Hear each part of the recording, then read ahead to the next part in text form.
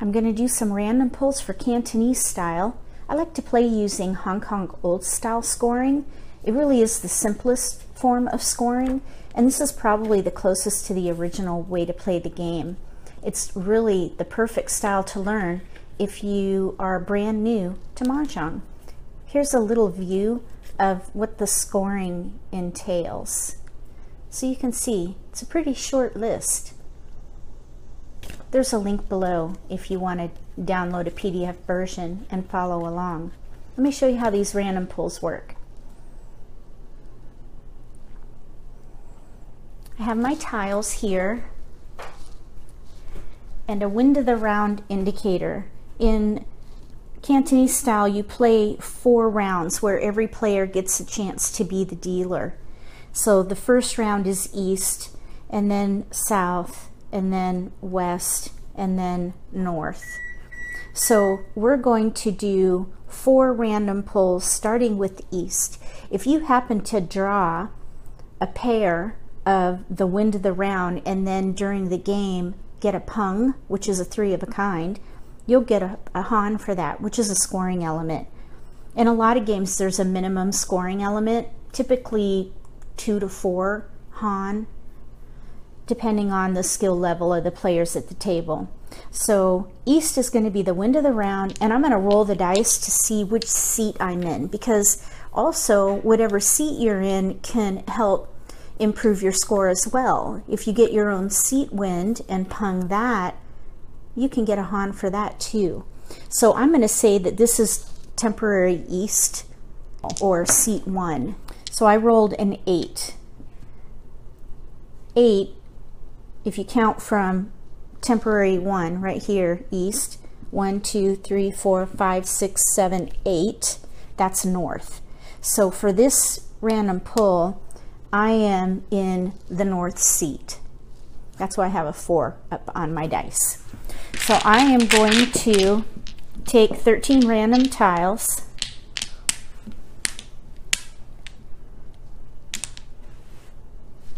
and we're going to try to figure out what to play. Let's just say that we need to have 2 han in order to win. So when you look at your drawn hand, you got to come up with a plan to get those 2 han before you could even qualify to win.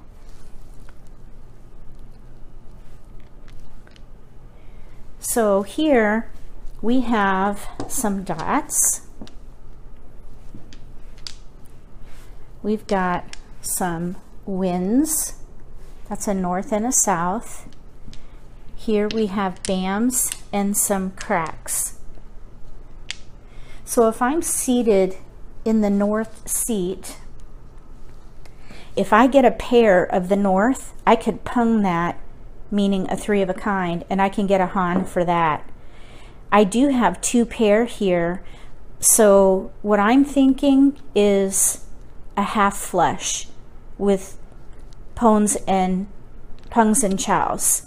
I would need to draw dots for sure and some more honors, which are winds and dragons, and these are going to have to go away. So I have 6 discards. If I don't draw well, I probably wouldn't win this hand. 6 is a long way to go. I like to start off with 4 discards after my decision, and that is typically going to be a pretty good chance of a win. So in this case, this would be a little bit rough. If I happen to get pairs during the drawing phase of the game, I could pung, which is typically quicker, because you can take a discard to complete your pung from any player. So that's a good way to play a fast game. So that's what I would do here. Half flush, hopefully get the seat wind. Okay, so let's do another one. This time we're going to do south round, and I'm going to roll the dice. I'm going to be again at temporary 1, so I rolled a 7. 7, if you count east is 1, then south is 2, so 1, 2, 3, 4, 5, 6, 7, so that's west. West is my seat wind this time. So south round, I'm in the west seat wind.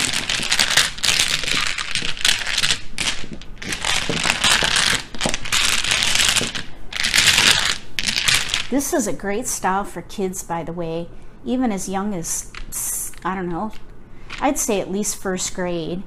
And then if you have an American set or a westernized set with numbers and letters, that'd probably be easier too, because if you have an Asian set like this where there are no numbers on it, it might be a little hard for them to remember the cracks. The dots and bams are pretty easy, but the cracks you got to memorize. But since this style uses 4 sets and a pair of anything, it's a pretty simple style to learn. You could probably, as an adult, learn it in 15 minutes. Maybe a little longer as a kid. Not much though.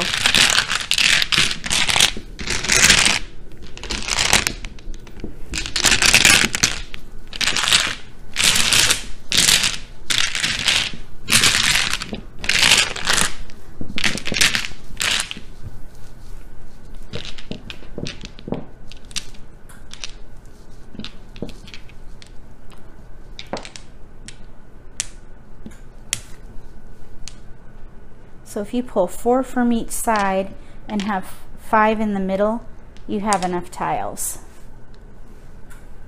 So again, we're west seat and it's south round. Looks like we have a lot of bams. We could do a half flush. So I'm going to pull off the off suit or the smaller suits. We've got 4 discards before we would clear to a half flush. I would hold on to this pair for as long as possible because we could potentially do all pung, which is all 3 of a kind, but knowing me, I like to go for big hands. A half flush is 3 han, and we have the west wind, plus we have the south wind. This is my seat wind, and this is the wind of the round. So if I pair those up and pung them, those would be 1 han each.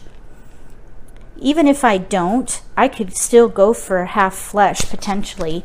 I have here a potential pung, because I have a pair. That could turn into a pung. If someone throws the 5 bam, I could say pung, expose it, and get my set right there.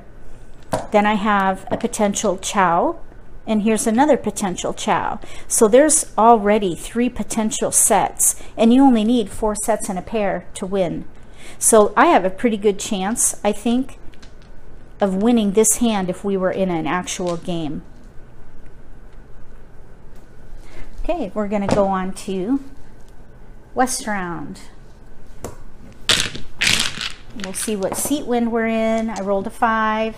5 is east, so just to show you how that works, I'm at 1 temporarily, 2, 3, 4, 5.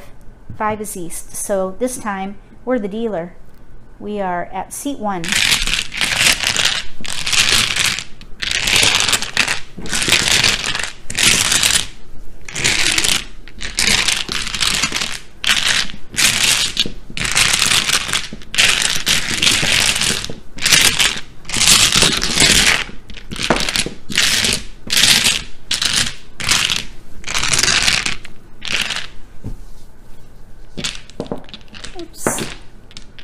Okay, random 13, 4, 4, 5 in the middle. Oh my goodness, look how pretty that is. Got lots of cracks. Oh, not as many as I thought though. There's 5 or 6 off suit, but we have this red dragon. That's always nice. I think the reason why maybe it looks so nice is because there's a pung right there. 3 of a kind already. So here, this is going to be actually hard because we have 6 discards, and this is the only multiple, meaning pung, pair, all these others are singles. And not only are they singles, but they're kind of standalone. Like between the 1 and the 6, there's a huge gap. Now what we could do is we could break up this pung and make it into chows. So if I take part of that pung and hold it over here for a potential chow, that might work. Also, I could do the same thing here and make another set or a chow by splitting up that 7 and using it with the 6. So now I have 2 potential sets as opposed to 1 complete set. So I think that's what I would probably do. And the challenge with that is if I don't draw that 7, this may end up having to be discarded because there's only 4 of everything. So timing is important here with the decision making. So I think I would go for a half flush. If I were to draw that red dragon, that would be really nice too, because a pung of dragons, a 3 of a kind of dragons, that's worth a han all by itself. So a half flush is 3 han plus hopefully a pung of dragons. That would be another han. So if I were to make that work, that would have been a 5 han hand. And these would have to all be discarded. Now I could potentially do all chow. If I did all chow, that's only 1 han. But let me just show you real quick here. So here's a potential chow, here's a potential chow, here's a potential chow, and here's a potential chow. So we would have 1, 2, 3, 4 chows, and any of these could be paired. The problem with that is, though, that's only 1 han. If we're playing a 2 han minimum, I would not be able to win with that particular hand. I would need to have some other han elsewhere, whether it be a pung of red dragon, my own flower with my seat wind on it. So yeah, you have to find another han in order to make a chow hand work. The chow hand is the lowest scoring hand you can get, especially if you're mixing suits. The minute you mix chows and suits, you're going to drive your score down by 3 right away. All right, let's move on to north round.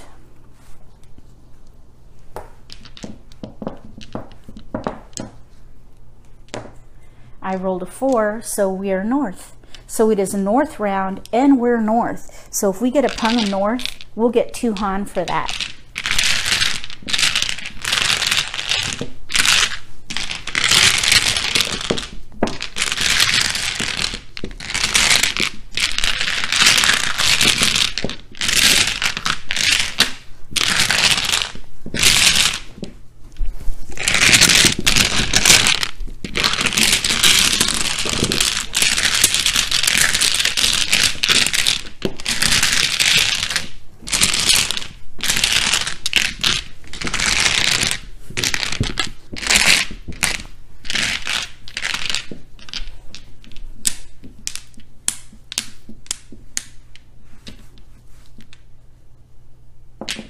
Oh no, I needed that. Okay. 4 from each side, 5 in the middle.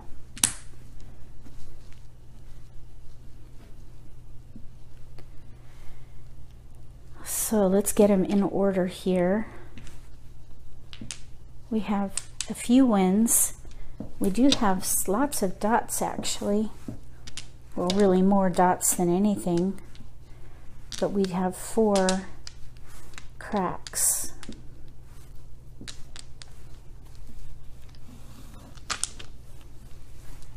Okay, so we're seated at north round, north seat, so I'm going to hold on to that north. Hopefully I'll get a pair so that if someone throws a north, I could pung it.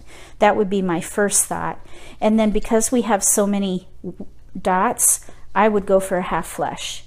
We have 4 discards, which is actually pretty nice. We could chow these, pung those, and chow this. So there's 3 sets already. All we need is a pair in here, and we would be ready to pung and then get our pair for our winning tile. So this is actually a pretty good start on hand. 4 discards from the onset. That's a pretty decent chance of winning. And then it's just a matter of making choices as far as what combinations you're going to pick for your scoring elements. In this case, a half flush would be 3 fan or han, And then if I were to pair up that north, that would be an additional Han. Let me know what you think about Cantonese style with Hong Kong scoring. It really is quite simple. 4 sets and a pair of anything. Your sets can be 3 in a sequence or 3 of a kind. There are a couple of exceptions to that rule, and if you want to look into it deeper, click the links below in the video description. If you haven't subscribed to my channel yet, please click subscribe and give me a thumbs up if you enjoyed this video. Between now and the next Cantonese style with Hong Kong scoring random pull, may all your picks be keepers.